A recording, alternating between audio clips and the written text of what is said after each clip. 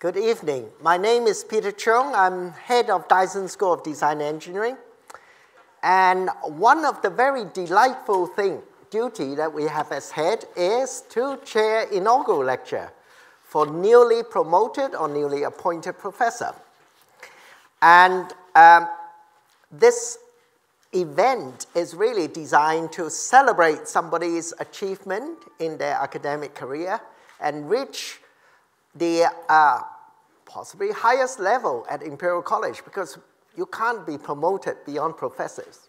They don't have to fill in another promotion form ever again. And this evening, I'm delighted to introduce to you Professor Thrishantha Nanayakkara. It's really difficult name to pronounce, so we all call him just Thrish. Thrish, actually, his journey to us, he said he's not going to talk about his academic journey this evening. Instead, I will. His journey to us is very colorful and spanned the globe. He started his journey and life in Sri Lanka. In 1996, he graduated with first-class honor at University of Marathunwa. And then he moved over to Saga University in Japan, where he got his master and PhD, finishing his PhD in 2001. Then he spent a couple of years in Johns Hopkins University in the United States before returning as a senior lecturer to Sri Lanka. During that time, he had an opportunity to go to United States again, where he spent time at Harvard and MIT, and very fruitful years, where after that, he landed a senior lectureship position at King's College. Now, he stayed there for quite a while, from 2009 to 2016. Then, when we formed the Dyson School of Design and Engineering in 2017, Peter Chow, my predecessor, poached him from King's College with a readership, so he defected to us, not too far distance away. And very shortly after that, in 2021, he was promoted as professor of robotics. And since then, in our department, he formed a very vibrant group. He called this the Morph Lab. And I'm sure he will explain why he called it Morph Lab, I'm sure. And currently, he is the chair of Imperial College Robotics Forum, where I was told that there are 44 groups, is that right? And lots of academics working on robotics research at Imperial College. And this evening, his inaugural lecture is going to be talking about, can robots help us understand who we are? So I don't want to delay any further. Would you welcome Thrish to come up?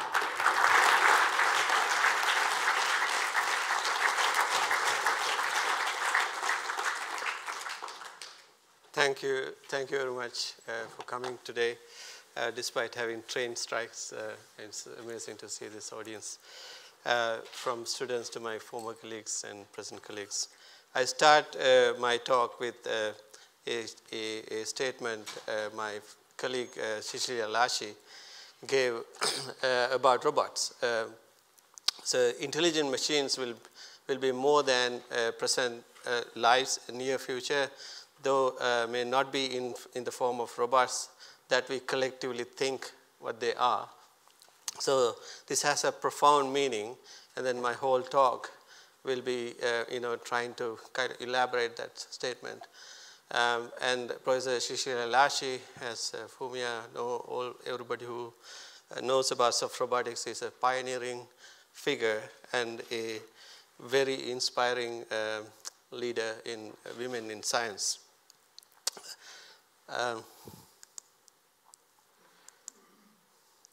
So, can robots help us understand who we are? So I start with this clip from Boston Dynamics. I'm not scared to show this these failures, like Boston Dynamics being a legend in robotics. They are not scared to show where things go wrong. This is the truth about robotics, right? So in physical robots, things fail. It is not really easy. Like in when maybe 10 things go right, 90 things go wrong. So I pay special thanks to Boston Dynamics first for being a pioneering company in robotics and being very brave about showing these things that go wrong. So that gives you the idea, right? How how difficult robotics is, and then how these experiments on real robots can help us understand who we are as humans, right? So why is it so difficult to make physical interactions so complex? So this is just a hex bar, right? So if you have seen hex bars, this is just a plastic rubber piece, right? And then it has just a vibrator. And then with that simple vibrator, there are no sensors here, there's no thinking here, there's no computers here. It is just a rubber piece with a vibrator. And then, but if you see, if you put it in open space, it's a complete random walk. And if you put it in some constrained environment, these are identical circles, but one is hard and one is soft. So you can see immediately that the behavior it elicits depends on the interactions it has with the environment, and then the environmental contact dynamics determine how you see its behavior. So if you think this, kind of it is reminiscent of a cockroach, trying to find the way out, and then you might think this has some kind of intelligence, it is trying to find its way out, but it is not, right? So this brings home the idea that intelligence is an illusion. It is a creation in your own mind by looking at it, but you cannot really, pin down to some source of intelligence. It's an orchestration. And because of these interactions can be very complex, even for this kind of very simple robots, you can imagine why, what happened in the Boston Dynamics robot, right? So there are so many motors, so many, interactions happening. That is difficult, right? So after so many years of research, still we don't truly understand how to make these dynamic interactions stable. So that comes to our human body. So how can we, survive in this kind of natural environment so elegantly, right? So our computational machinery has, spans across several computational infrastructure. It's a spectrum. So on the, you're familiar with this, right? So it's all the brain synaptic plasticity in the neurons. And roughly about 85 billion neurons, 85 to 100 billion neurons in the brain, making various connections to model the world, right? So you have some memory of my previous two slides because your brain right now made new circuits, right? So new networks, new connections. Within a fraction of a millisecond, it can create new patterns and then remember that, right? So that is how fast it can model the world. And on the right, on your left-hand side, we have physical computers, right? So for example, your ear has a funnel, and then it has a computational meaning, right, of concentrating pressure waves that vibrates the eardrum, and then that propagates to a coil, like a tapered coil, right? So when you vibrate a tapered membrane, what happens is it automatically, in real time, separates the frequency components, right, from low frequency to high frequency components, depending on the shape of that tapered membrane. So what it does in our language is a Fourier series calculation done real time in a physical hardware, right? And then those Fourier series, or like the Fourier components, frequency components, are picked up by cochlear hair and then fed to the brain, the auditory cortex, in a parallel fiber bundle. Right? And then the brain sees the sounds as frequency components in frequency features, and that way you can hear things as I talk, right? Otherwise, if this time series data was sent to the brain, that you would hear things with a delay. That is not going to be very good. So if you see the eyes, you have a foveated vision, right? So if you look at somewhere, you see that clearly, but the rest is smudged, right? So the peripheral vision is smudged. So that template mask is there right at the eye level. And then you send that image to the brain, then the brain doesn't waste resources processing smudged areas of the vision. It processes only the high resolution area, right? It saves effort in processing, right? So that kind of morphological adapt. And then let's take bones, and we think these are just joints, right? So, and then like this knee joint, for example, this specific cam shape has a computational meaning.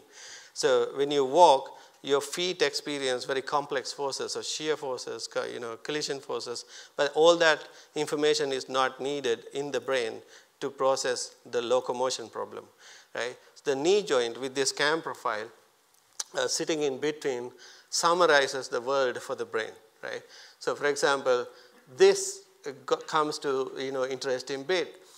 So in between the brain and the physical computers lies real-time tuning, right? If you ride a bicycle on a bumpy terrain in the wilderness, the brain doesn't need to know the bumpiness of the terrain, right? So to ride the bicycle.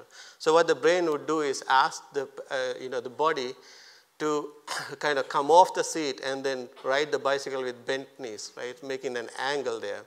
So the moment you make an angle there, so this has ligaments, and then it creates a low-pass filter. So it is basically, there's an angle-dependent damper, and then by changing the angle of the knee joint, it can tune the damping constant basically. So damping means filtering, right? So by setting the right damping constant in the knee joint, the brain imposes a physical low-pass filter there, and then the brain doesn't feel as much vibrations that the tires are feeling, and then the brain can focus on low-frequency information about locomotion. So the brain is smarter than what we think it is. Brain doesn't passively receive everything from the world. It tunes the body, right, to feel what it wants.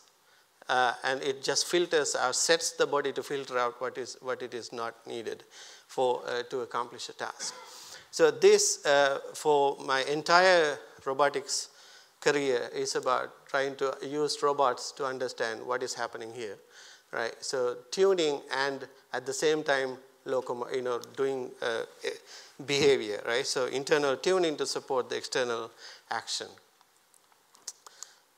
So I will structure my talk with three things I want to talk. Gauss circuits. These are made up terms. I made this up. So Gauss circuits, if you want, Gauss circuits that entangle the brain, body, and the environment for efficient problem solving. And another term called behavioral lensing for accurate perception, and kinematic tuning for stability and effort minimization. And then finally, how this can help future design engineering and to understand who we are. So these terms I will explain in more detail in my upcoming book with Springer Nature on a handbook of soft robotics. I'm writing with several colleagues in the world. So before going to talk about Gauss circuits, I want to talk about emergence, right? So this concept of emergence is very important, right? So this, last time I went to Kyoto for IROS, I took this picture from the Toji temple. So this Toji temple shrine has survived 400 years of Japanese earthquakes. And then it's very difficult to understand how it survived that many earthquakes in Japan. And then the secrets lie in this bio-inspiration from serpentine skeleton. So it's like, if you closely look at it, I took the closest picture I could. So you can see these like arms, and then there's a sliding bars on that. So when there's an earthquake, these layers can slide on each other, and then there's a slight curvature in that sliding surface. So imagine there's a basin and a bowl, right? So you shake the basin, the bowl will wobble, and then but will settle down at the center point when the shaking is gone. So what the building does is, the building swings, and then this slight kind of curvature makes it stable, passively stable by design, right? It doesn't have to think about it. So when there's an earthquake, it behaves like a serpentine, and then when there's no earthquake, it is a solid structure. So what is important is, like, a lot of people think soft robotics is about silicon rubber, or squishy things like soft as soft, but it is not true. It is soft robotics is about having structures that can behaves or emerge a softness when the right level of forces and frequencies are present. That all the softness we are thinking about are normally human-centric softness, right? Human-centric forces. So at human level, what kind of forces we can give and what kind of forces we can experience, that is our softness, right? But it goes beyond that. The structures can have softness, and it can be emerging property. So this is nothing really new, right? So the ancient Chinese philosophers, like Confucius philosophers, like I think 3,000, 4,000 years ago, they come up with the idea of yang and yin, right? So like if there's a strong wind, the grass would survive by bending, right? So it is like presenting softness to hardness. So even Bruce Lee, in the Tao of Jeet Kune Do, he took these ideas and then he developed his new martial art, and then he said, like, be like water, right? So it is like, take the shape of the container, and then if there's a punch, just avoid it, right? So you're not going to block it or stay on that way, you just avoid it. So that way you can be a very efficient fighter, and we be very efficient.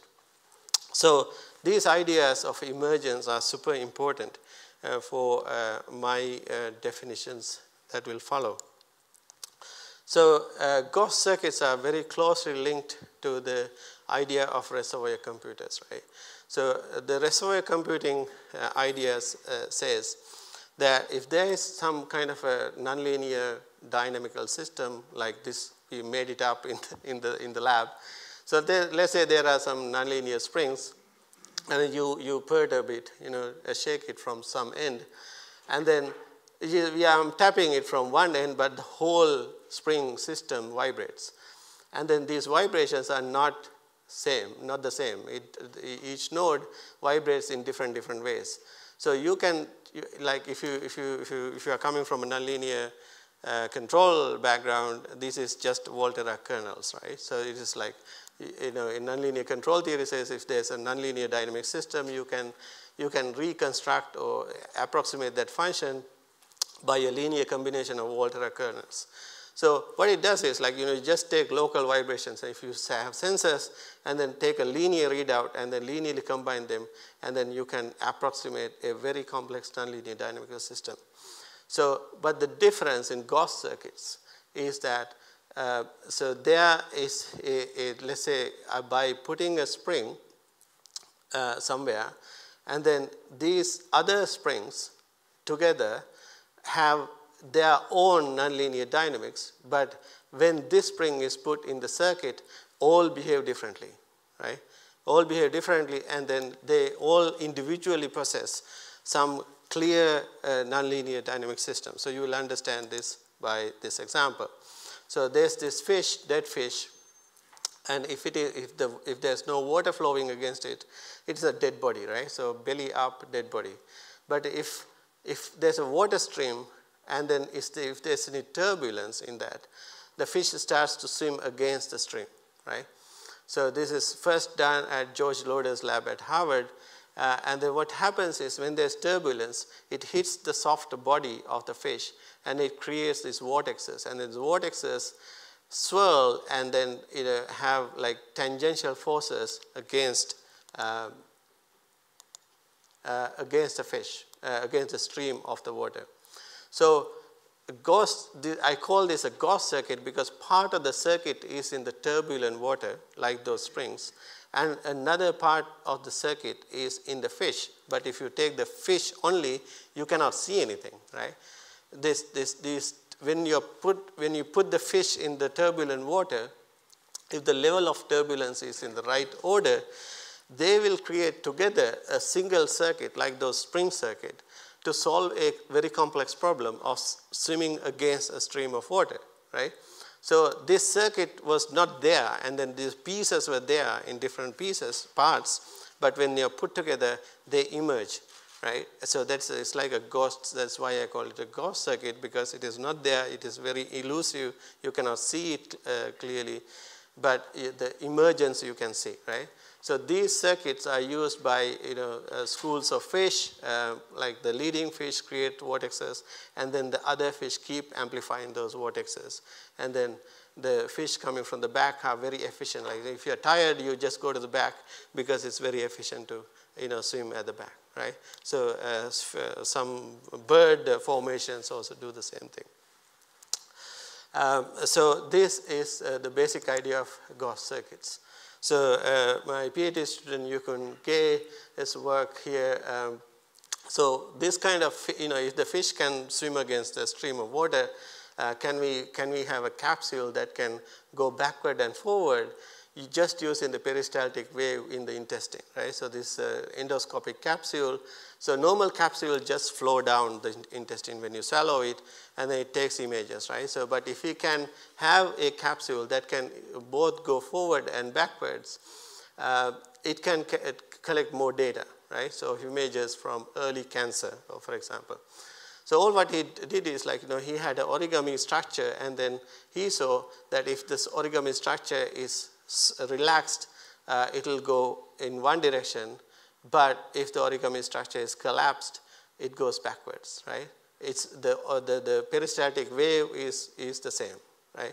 It is basically harnessing energy from the intestines, peristaltic wave, and it has no sensors, no actuators, just like that hex bug, but it does a very useful task of going forward and backward to collect more data. So, and my undergraduate students, James and Sybil, so they are here. So they went a step ahead, right? So they added a skin around it that can feel early tissue, early cancer, right? So how it would feel is like this, like if there's like a tiny nodule in the intestine, it will feel like that, right? So it will see that nodule, and this cannot be visually seen, right? So it only can be felt because it's too early in the intestine. So the ideas of that kind of ghost circuits can be useful in this kind of medical applications. So there's another example is Zhenhua's work, my collaborations with Peter Childs and Helmut Hauser. So let's say you have a mobile robot and it is going in darkness and it doesn't have any cameras. How do you know the terrain conditions? So all what we did was taking inspiration from this cochlear. We had that tapered spring, and then we put just 3 Hall effect sensors. And then if you look at under different terrain conditions, these 3 Hall effect sensors feel the terrain, kind of partition it into frequency components along the spring. And then we just take a linear readout. This is a RSOA computer I explained using springs. And then just take a linear readout, and then we approximate the function of the terrain just using these three linear readouts. We could go more than 90% accurate in classifying different terrain conditions. Right? This is the power of this kind of ghost circuits that emerge as an interaction between the environment and your physical bodies that are compliant. So another example is Sarah, my former PhD student Sarah, and now she is a lecturer at UCL, and my former postdoc Nicholas Herzig, now her husband. So we were in the same lab. Yeah, those things happen. Nice things.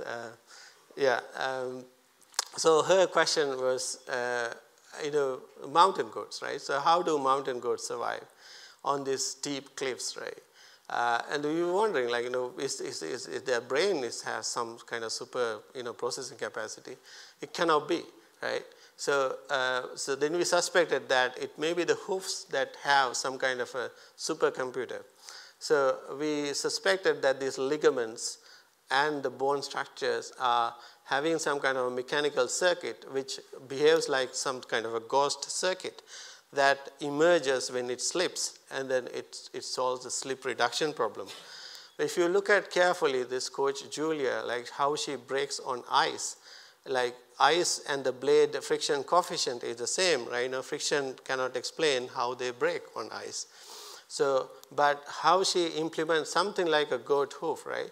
So she curves her hip and the knee joint, she goes down, make it a compliant knee joint, and like, as I said, like, you know, a damper there, and then immediately they brake on ice, right? So they can go very fast and suddenly stop on ice just by implement, you know, this is a behavioral solution to a evolutionary solution, right? So, and this is the PhD student Sarah presenting this hoof with Mark Ribert. You know, Mark Ribert is the founder of Boston Dynamics.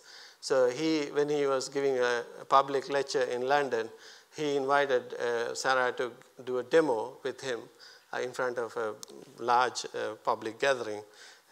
It was an amazing thing. Hope Mark is watching this talk online. So if you are, like, post a question. So I told him that there's something coming. Yeah, so he's a great, you know, a pioneer in our robotics, and he's an amazingly brave man, I know. Okay, so another thing we are very interested in is how the knee joint works, right? So how shock gap absorption happens. If you look at that cheetah, right? So it can run at about 40 miles per hour, but look at how stable its body is, right? How stable the body is. So how, like, we were so surprised, like, you know, how it can achieve. So we did a very basic hypothesis testing. So see this, like, you know, if you implement an angle-dependent damper, this laboratory-made angle-dependent damper, and compare it with constant dampers, see what happens, right? So if damping is high, like, you know, it has some little variation, but, like, you know, damping is low, it has high variation, but the angle-dependent damper settles down, you know, higher than the other dampers and have low variability, right? So we are trying to extend these ideas to make this kind of very efficient walkers in the future. So we are part of this very large European Union consortium called Natural Intelligence with ETH and TU Delft and other lots of colleagues and some robotics companies. So the idea is to get real robots outdoors in European Alps and then monitor nature. While monitoring nature, it tries to survive in those natural environments and then gives us important information about how the hoofs should evolve or how the knee joint should evolve. And then that kind of a recursive process that informs us about, you know, their behavioral atoms can maybe have some implication about what is missing in them in the design. And then maybe we can go back and then think about the hardware solutions that can make it more efficient for it to survive, right? So this is a very exciting kind of a challenge we are into. This is a real test in somewhere here in Italy. But this is not having our knee joint or hoof yet. So our job is to contribute that. So it's a great consortium. Okay, so now I'm going to behavioral lensing. So behavioral lensing is, this is the starting point, right? If you ask somebody to estimate the weight of something, why do they bob it up and down, right? So they could just hold it and then say, okay, this is 100 grams or 200 grams. But why do they bob it up and down? So this is the question, right? They take a behavioral approach to perception, right? So lensing in the sense, like, so I'm saying, like, so by taking behavior, they magnify the differences in perception, right? So if there's, closely, I feel this is 100 grams. I'm not sure whether it is 120 grams, but if you bob it up and down in the right way, 120 grams become so clearly different from 100 grams, right? So what is the brain doing here, right? What is the brain trying to accomplish here? Because metabolism is costly, right? So brain doesn't waste energy for nothing, right? It does for a purpose. And you can see, like, subtle differences for 100, 200, 500, the subtle ways or differences you can see in the way they do. So it is not a fixed stereotyped behavior. It is an interaction with the object. It's entangled with the environment. So that is a very interesting observation. So behavioral lensing can be seen as, if I go back to my spring example, so you take these linear readouts and you're trying to estimate the weight of something, or estimate some random variable. If you are not very clear about these readings, you can go back and then ask your own body to behave differently, or stimulate the environment, interact with the environment differently, right? So, and that way you magnify the differences among the nodes by taking the right behavior. So I call it behavioral lensing. Okay, so one example is a former PhD student, Konstantinova Jelisvita. We call her Lisa. Now she is a senior research, coordinator at Ocado Technologies. So what she noticed in her PhD was, like, when people try to palpate a soft tissue to understand some tissue condition, they wiggle their fingers, right? So why do they just don't press and tell me what is inside, but why do they just wiggle their finger, right? So they can press. So she noticed that there is a structure to that wiggling, right? About kind of 20 hertz sinusoidal wiggling, and then there's a normal force going up and down in a mathematical structure. And then so she implemented that mathematical equation she derived from this human behavior on a robot to see what is really happening, right? And then she collected force data. What she saw was really surprising. So she saw, compared to just pressing, right? Compared to just pressing, given a tissue, when you press, you feel some stiffness, right? But if you wiggle your finger, if there's nothing inside, like, there's no hard formations inside, the tissue liquefies under your finger, and then you feel the tissue to be softer than what it is. But if there's a nodule, you feel it harder than what it was, right, compared to just pressing.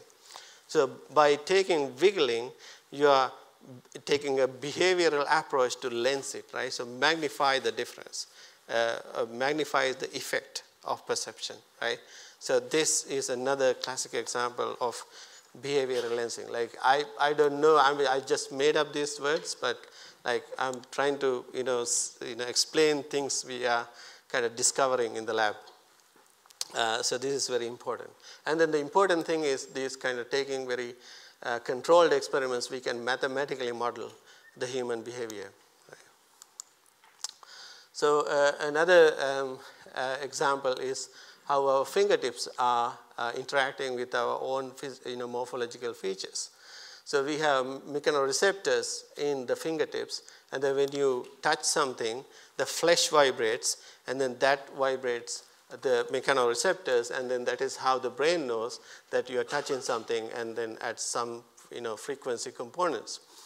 And we simulated that with a simple magnet and the Hall effect sensors around it. And then when you touch something, these Hall effect sensors kind of dance around that magnet. And then you can take a readout from that.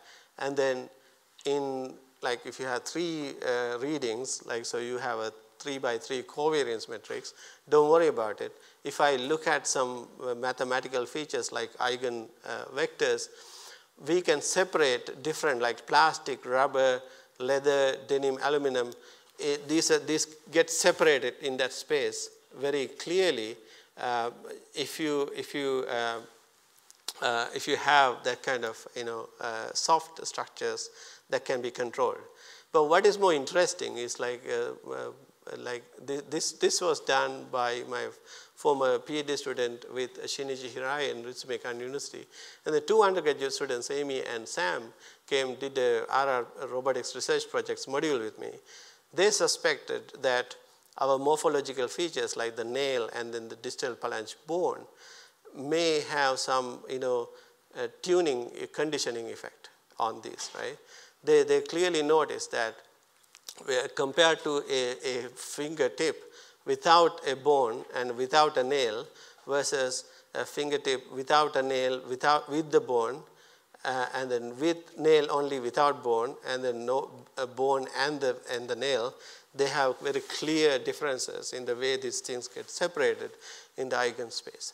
So that means our morphological features have a computational meaning, right? So that if you don't have the nail or you cut the nails, the way you feel is going to also be different, right? So these are not just like beauty things. It has computational meaning. It helps you to solve computational problems of touching. And if I come back to Zhenguo's example, so this behavioral lensing again happens there, right? So this spring, I said like it separates these frequency components along the spring, and that is how we can know the texture. But if you speed up or if you change the speed, these things get more and more separated, but it doesn't linearly change with speed. At some higher speed, it gets smudged again, right? So there's a best speed it can find to know that terrain. Like for another terrain, it might have to do a different behavior in that. So this is very interesting for us. So behavioral lensing again is about taking behavioral action. You can magnify the effect of perception and make it more efficient to deal with the uncertain environment, right? So the last one I want to talk about is the kinematic tuning. This is about so the same spring example. There's a perturbation, but how about I change the stiffness of one spring, and then I can affect the whole entire network, right?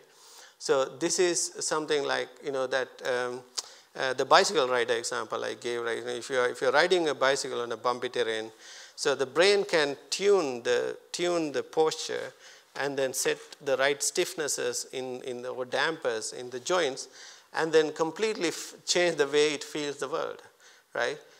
Or interacts with the world. Or make it more stable in certain environments. The way you would walk on ice is different from the way you would walk on sand or grass, right? So the body always tunes your body while interacting with the environment, right? So that is, I call it kinematic tuning. Third principle, right? So this is another example of my former PhD student, Saina Akon. So her question was, how about looking at this brief episodes? For example, these monkeys are experiencing brief bipedal episodes, right? So when they carry something, they have to go bipedal. So that means the brain has to force the body to behave in a very different way they would behave normally. So she tested that hypothesis that the brain's effort to tune the hip might carry some information about how the hip should evolve in the future, right? To be more stable bipedal walkers. So she just got an inverted pendulum, and then she has a motor, a controller that controls the inverted pendulum. So all of right? So you can stabilize the inverted pendulum by pushing and pulling a base. But the difference is there is a local motor at this pivot joint that observes how that motor is trying to push and pull, right? But this motor doesn't know anything about that external motor. This motor doesn't know that there's another motor at the pivot joint. They don't have any communication. What they do is this motor has the task of stabilizing this inverted pendulum. This motor at the pivot joint is trying to figure out what the other motor is trying to do in a different way, right? So in the sense that what is missing in my joint, right? So if something is missing in this joint. This joint is trying to be wobbly and then try to fall. That is why somebody else has to push and pull. Then what is missing? By looking at the shape of pushing and pulling, it realizes after some time that there's a spring missing here in this joint, right? So let's say in that joint you have two springs pulling on two sides. Even if you do a perturbation, it will settle down automatically, right? So because there are two springs, right? And then because there's no two springs, another motor has to push and pull this, right? That push and pull is equivalent to having, trying to implement two springs there. Okay, so then it realizes it tries to grow a spring there, and then it watches how the other controller behaves. So what she saw was like, if the stiffness keeps increasing, there is a minimum effort, control effort at some solution, and then if you keep increasing the stiffness, this also finds it difficult to control. That means they settle down automatically to a responsibility sharing agreement, right? So they didn't talk to each other, but the pivot motor settles down to some kind of a stiffness, and then the remote controller settles down with a low energy control effort. And then this is pretty equivalent to our evolution, right?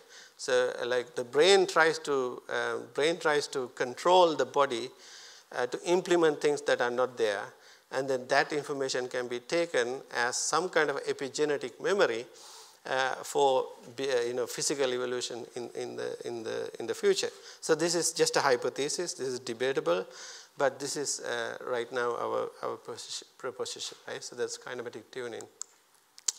So kinematic tuning can be seen during palpation. We took EMG data from people when they palpate, and then we saw that there's wiggling in the co-contraction level, right? So of the muscles, and then that means like even when you are palpating a soft tissue, the brain is trying to figure out what would be the best stiffness of those joints that would make it feel more accurate. So that is again a kinematic tuning effort. So we tested that hypothesis with a robotic finger. So all you can see all throughout my talk, whenever we have a hypothesis about the human body, we test it in a robotic counterpart. Right? So because we can control and isolate phenomena, and then we can say exactly, okay, so this is the only sensor we have that represents a tendon, and then this is the only thing that we do, like we change the stiffness of the finger by pushing and pulling this lever. So this is trying to understand how the GPs are doing, general practitioners, physicians are doing when they try to estimate the internal organ conditions.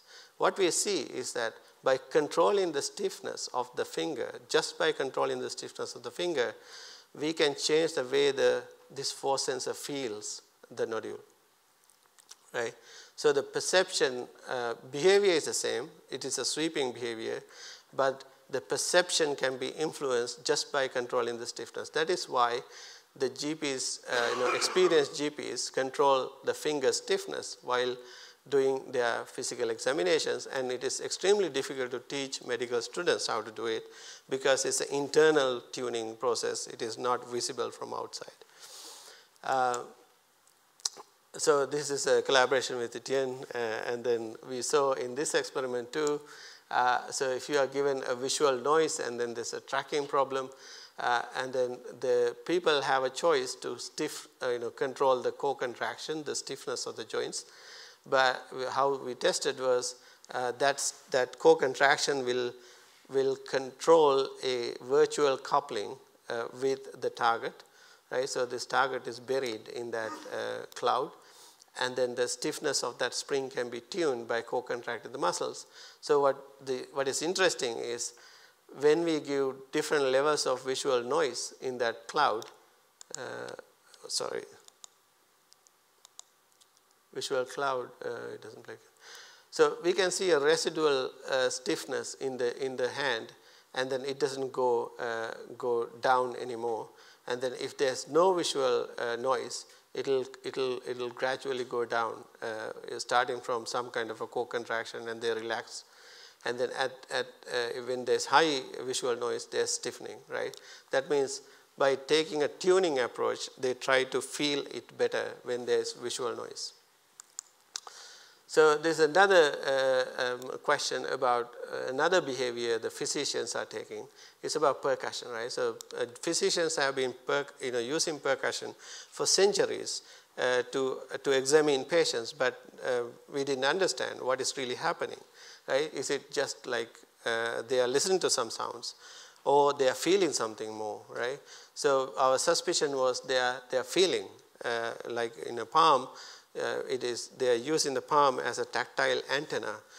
When you tap, and then these waves propagate through the structure, and then it hits back your palm, and then on the palm you can feel it, right? So we found that by just having 5 regions of perception, you can have about 97% accuracy in identifying various features in the soft tissue.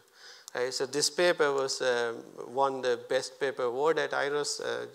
It was held just October in Japan. So the amazing thing is this was done by a group of undergraduate students, right? So it is everybody knows how difficult it is to get IROS best paper award, but it's amazing that our design engineering students could accomplish that. Okay, so how these ideas of Gauss circuits, behavioral lensing, and kinematic tuning can come together to solve user-centered design engineering problems, right? So I will show you a couple of examples. One is this orthosis device. It's a collaboration with the Zhuzhou Central Hospital in China. And then the hospital told us that there are farmers who are coming with these wrist injuries. And then we have these orthosis devices, but when they go home, they have these pressure points, right? It is painful. And then they have to come back to the hospital. Is there a way to minimize that kind of returns to the hospital? So we developed a tactile sensor underneath the orthosis device, and that can sense these pressure points developments. This is me in China in the Zhuzhou Central Hospital. This is a really large hospital serving about something like 2 million people. But we had a problem. So because this sensor rubs against the skin and sitting between the skin and the orthosis device, it gets false alarms and then all these noises. So we found a way to design a fish scale type periphery that automatically filters the noise to the periphery and then leaves the sensor intact, right? So this is purely a morphological solution. So you can call it a ghost circuit, or mostly that. That solves the problem, right? So you don't have to have sophisticated sensors or sophisticated computational algorithms. This morphological solution fixes that, right? If you had a homogeneous fish scale, it gives that noise at the sensor. So Sibyl and Thelina will show you a demonstration of this robot patient. There's another example where there's Liang He, my former PhD student, now he's a postdoc at Oxford University. Our dream was this, right? So you saw this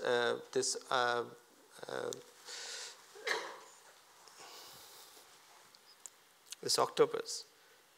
See this octopus, how it camouflages into a seaweed in a few seconds, right? It disappears to a seaweed.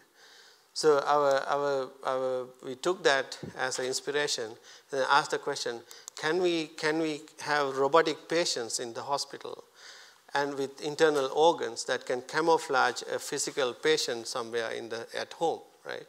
And then you basically physically project the patient from home to the hospital. If the robot at hospital can camouflage somebody's organs. So all what you have to do is to have some kind of a wearable jacket that scans the organs of the patient, and it just projects the patient to the hospital so that the doctors in the hospital can examine the patient. So that started the idea of the robot patient, right? So, but we went beyond that. So we immediately noticed that it is the facial expressions of pain during physical examination is a very important source of information for the doctors to take judgments about the internal organ conditions, right? But if the same pain is given from different ethnic or gender backgrounds, depending on your exposure to different cultures and gender, you might feel the same pain expression differently, right? This is true among, between any ethnic group versus another ethnic group, any gender, male, female. This is true, right? So this is not something like black versus white or anything. No, anybody. Like, so for example, a South Asian doctor migrating to London, if that South Asian doctor has seen only South Asian faces in his whole life, when they come to London, like, suddenly like 120 more countries of patients here, they will struggle, right? They will struggle to examine these patients. So we need a method to train young medical students in a more robust way and then measurable way. So that is how we develop the robot patient. So Sybil will palpate that abdomen, and you can see the robot patient will give you expressions of pain depending on that physiological condition. And then the teacher can, for example, can set various conditions in that abdomen and then see how the medical student palpates, and we can record forces and things like that and then see how they perceive. So we did a very simple experiment. So we had 3 blocks, and the first block presents very diverse faces, keeping the pain map the same, right? So the force to pain map is the same, but it is presented from different gender and ethnic backgrounds. And then we see very diverse ways of palpating, right? So across various ethnic groups, right? It is not just one ethnic group.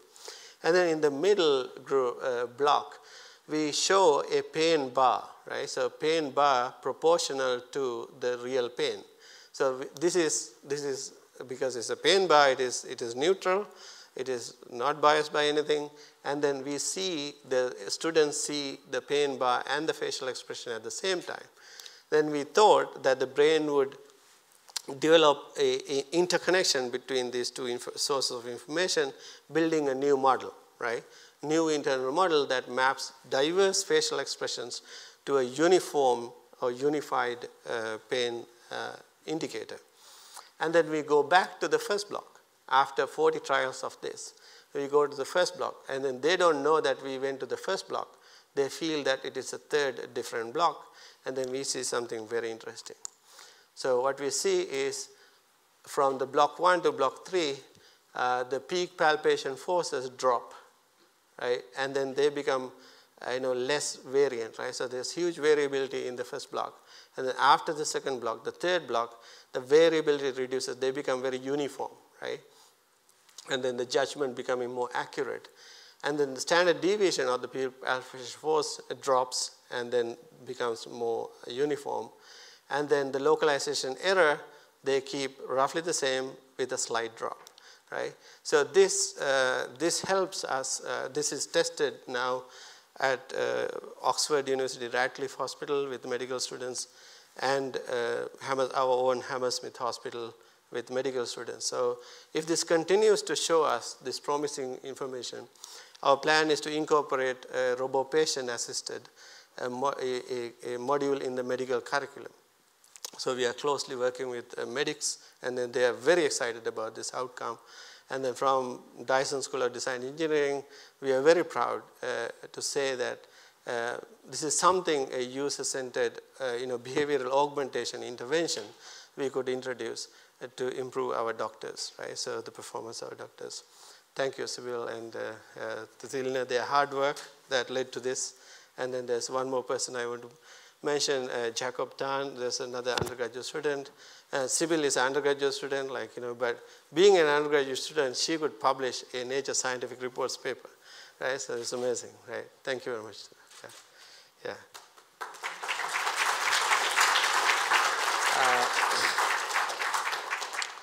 My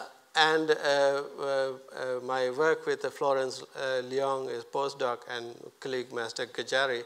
So we are developing a further a surrogate model of an abdomen. Like we took MRI images and then did FEM simulations. Mazdak is a world famous expert in modeling soft tissue dynamics. And then we developed a deep neural network based surrogate model that people can interact with. So when a medical student examines the abdomen, they will get a projection about how the internal organs are experiencing the palpation forces. This will develop another model on top of the other model we discussed to help them imagine how the internal organs might be affected by their palpation forces. This will make it more and more efficient and accurate. So we are extending this with a haptic mouse, with a virtual patient, so that beyond borders we can extend our medical education services to other countries and across the globe. So this is work under development with another biomedical engineering undergraduate student, Rasne. She is a very brilliant undergraduate student working with Tilina. So in summary, so there's no single residence for intelligence. It is just a perceptual manifestation of gross circuit dynamics involving the brain, body, and beyond. And carefully designed robotic experiments can help to untangle the puzzle. Like I gave you these two examples.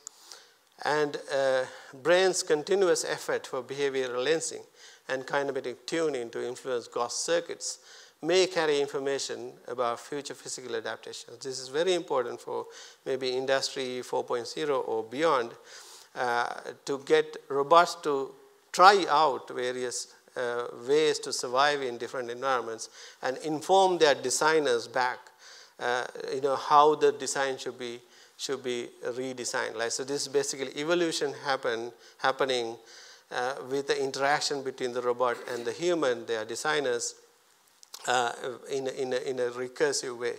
But this time the robot is telling the designer how the robot should be redesigned, right? Not the designer thinking about how the robot should be redesigned.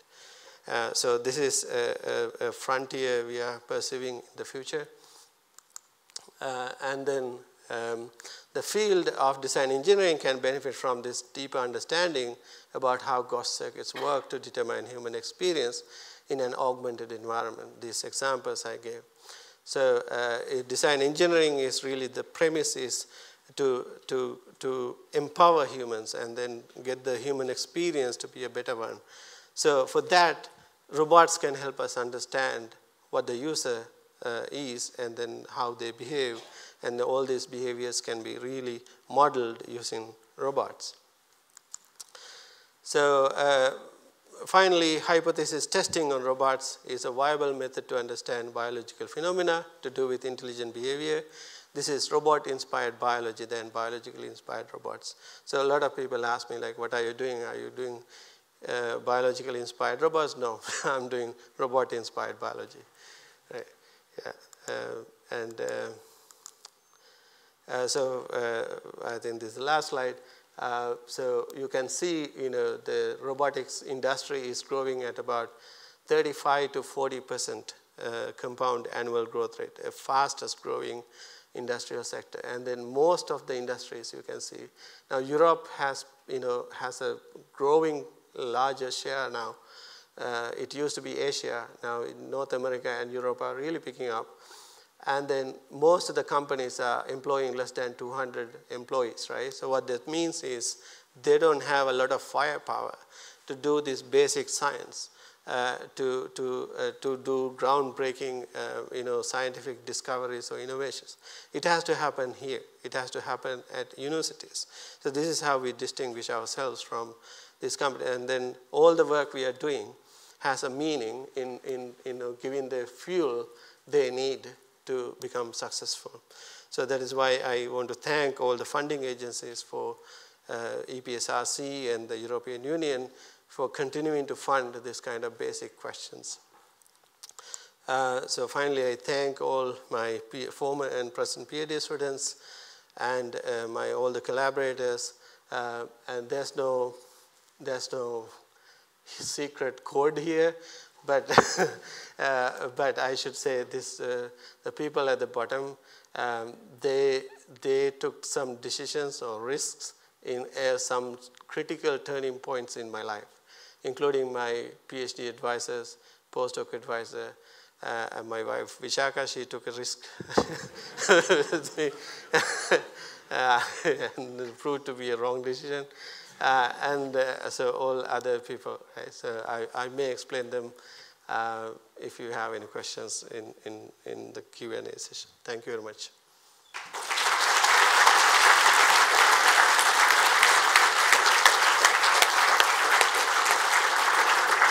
Hey, we have a few minutes for a few questions. We are going to interleave between live questions and online questions.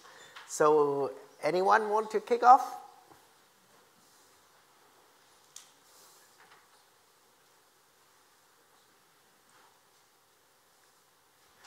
Yes, Peter Corley. There's a microphone here.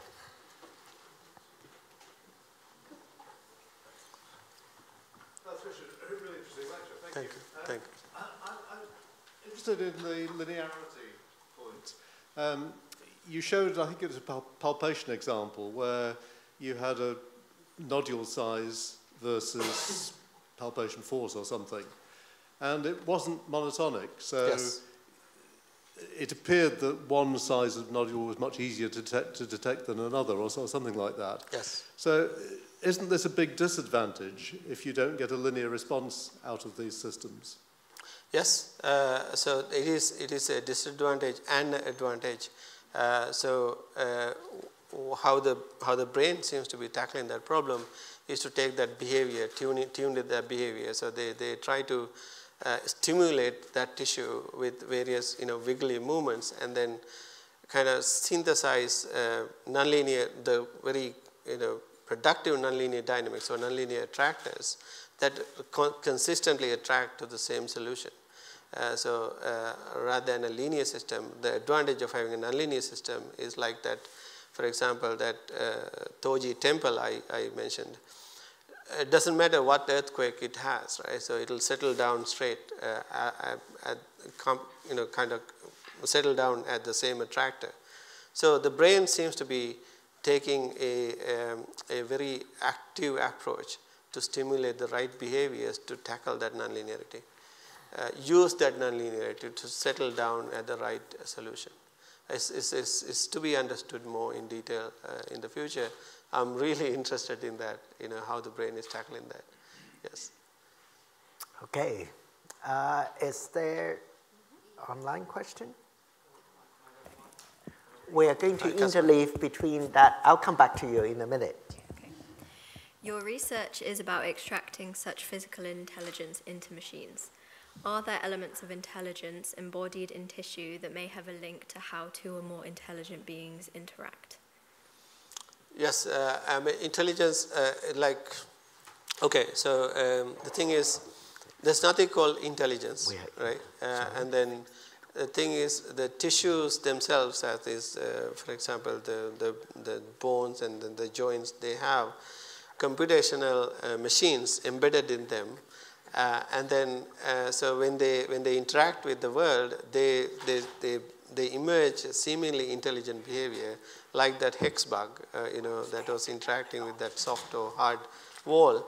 And the intelligence is in the observer, right? So when you watch it, you feel that, oh, that is intelligent, right? So, but the muscle didn't know anything about, anything intelligent, right? So it is our synthesis, our illusion, right? Yeah. Okay. Kasper. Yep, thank you for the fantastic talk, really excellent. And I think it's an interesting idea to speak about robot-inspired biology. That's what you're saying you're doing. But on the other hand, you're saying you are an engineer, design engineer. So maybe you don't want to answer my question because, you're doing robot-inspired biology. But at the end of the day, I think you want to also create machines. Yes. So my question is, will we will we be ever able to reach a level where these machines are as good as humans? Oh, great, Casper. So why did you ask that question?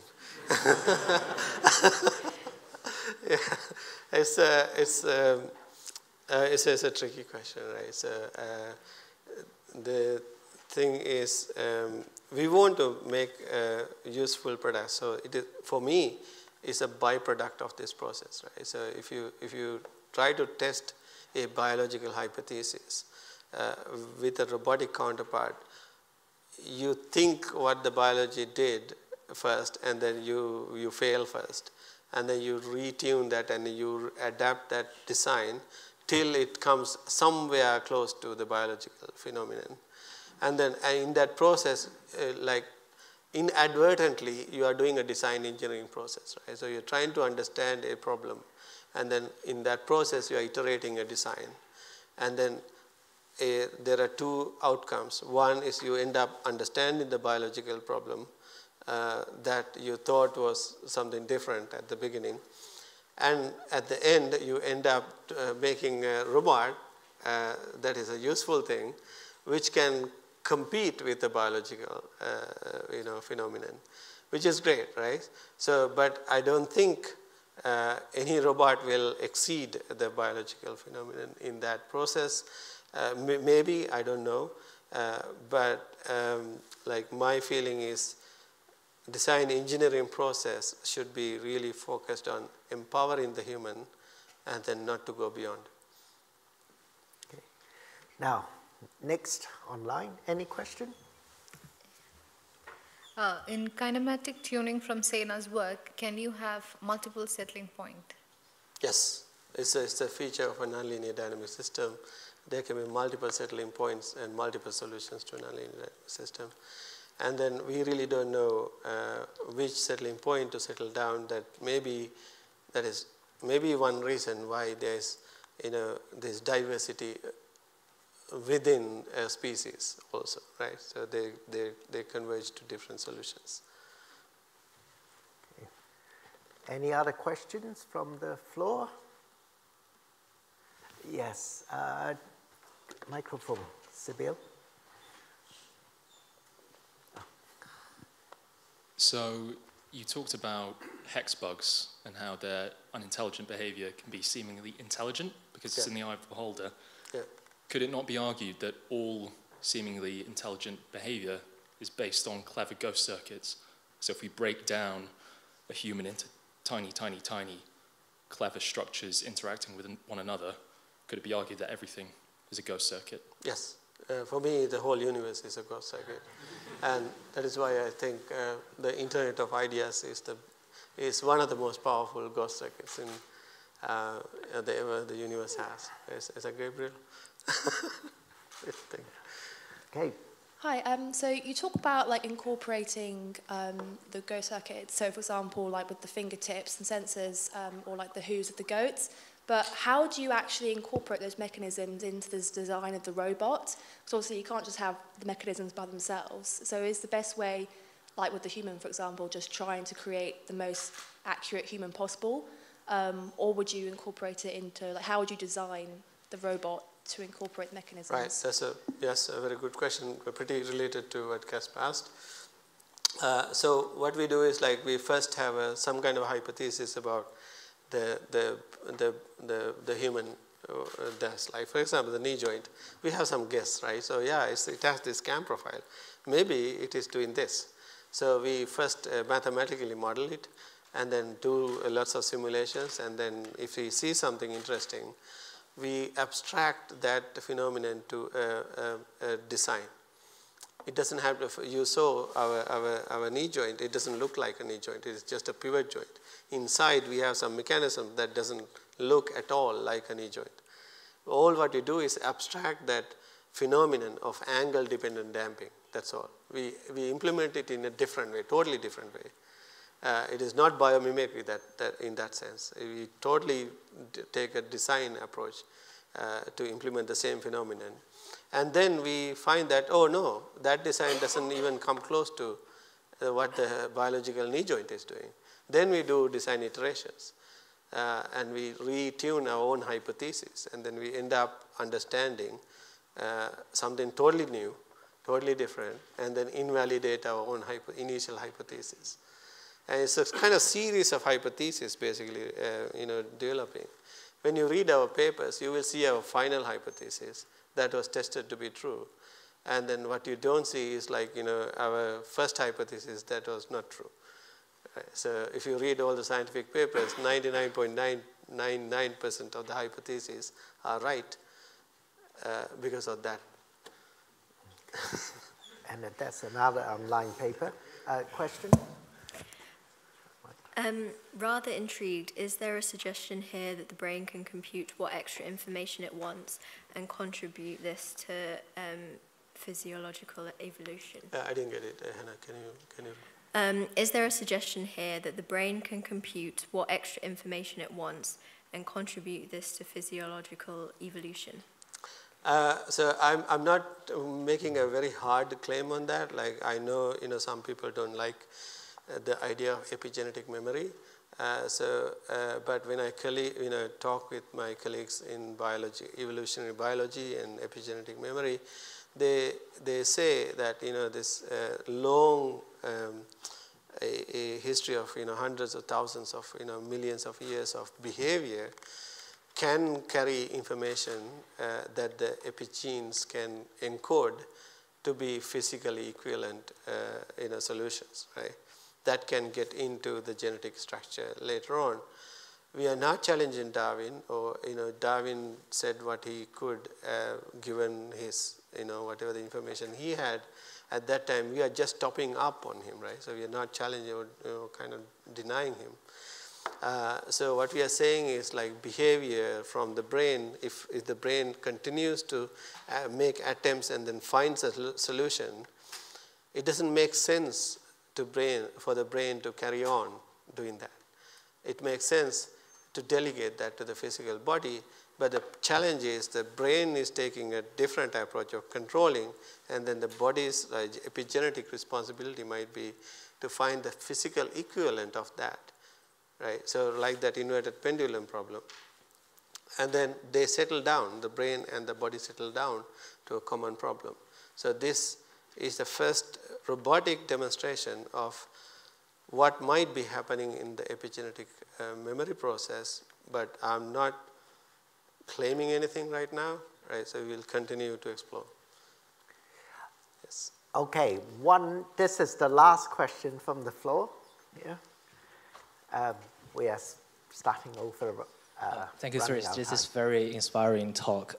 Can I ask you a question about, what do you think, what's the fundamental difference between robotic sensing and human sensing? Because there are certain things that human can do but robots cannot, while there are something that robots can do but human may find it difficult to achieve. So what's your take on that?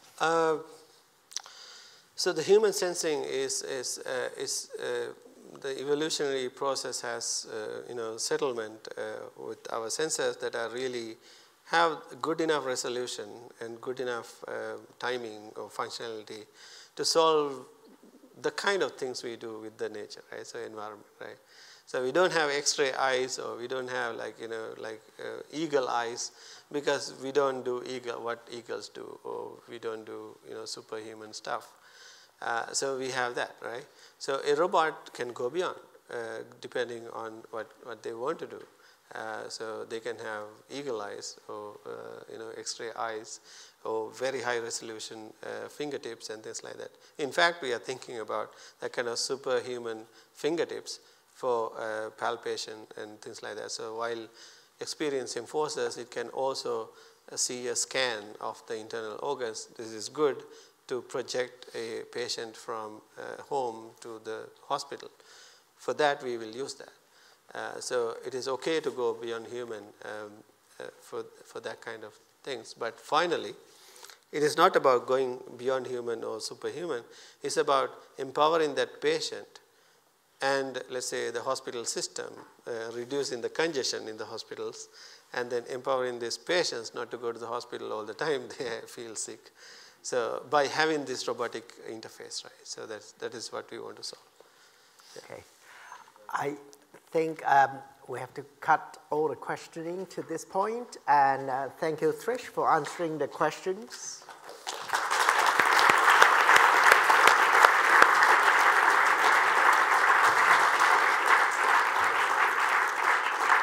I would now like to invite Professor Aida from University of Cambridge to give a vote of thanks. Okay, thank you very much, Thrish and everyone. My name is Fumi Aida from University of Cambridge, and this is my great honor to represent all the great audience here to give a vote for the inaugural lecture of Thrish. And I just want to introduce a bit of my episode with Thrish. So when I met first time Thrish, I think it's about 15 years ago. I don't know whether you remember this, but that moment was so memorable for me. So I was at that time a postdoc at MIT, and Thrish was a postdoc at Harvard.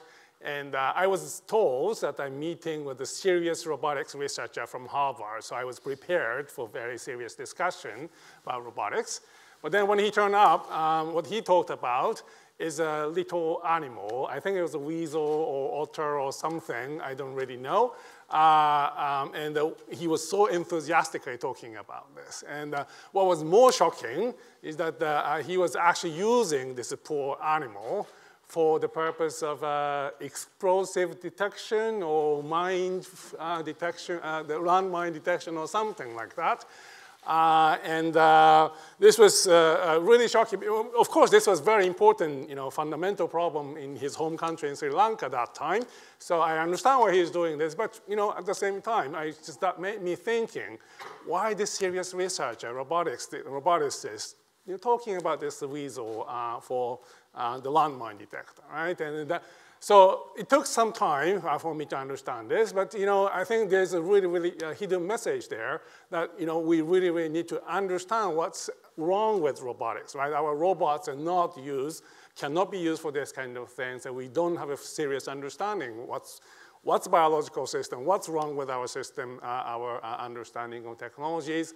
And moreover, we're just thinking too much about economical impact of robots, or what's the business out of this, what's scientific question. We should really think about the practical, really fundamental question, live or death situation with bombs and everything. So that made me really thinking about for some times. And obviously, this discussion didn't go to any collaborations or whatsoever at that time, because it was too wild, right? This is typical Thrish. He talks about really a lot of different things, exciting things. I don't really know why he's talking about this, but it was fascinating.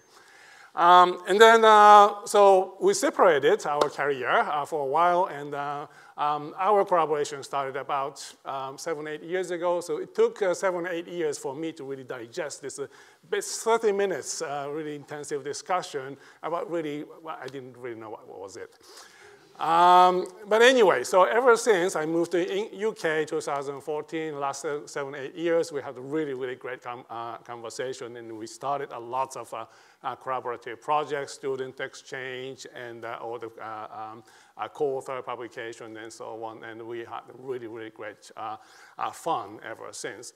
So I just want to summarize, by introducing this episode. This is really Thrish, right? He is talking about really fundamental things. He talks about lots of things. We don't really we don't really understand what he's talking about in the first place. But then it sticks to our minds. So I had lots of strange experience in the US and lots of strange people, especially in MIT. But this kind of conversation with the Thrish was really sticking with mind, and that made a very fruitful collaboration afterwards. And so with this, I really like to conclude my my speech here about why Thrish is like this, right? He's talking about so many things. Many students might wonder, what he's talking about. We don't understand what he's talking about, but still, this is a really exciting thing. And especially, he's working on very fundamental question about biology, about technologies, and about our society. So this is really the the drive of his research and drive of his all this network collaborations with other people. And I would like to thank, on behalf of all the friends and all the audience here, I would like to thank you for your collaborations and the enthusiasm to research, and we're very much looking forward to further collaborations with you in the near future. Thank you very much.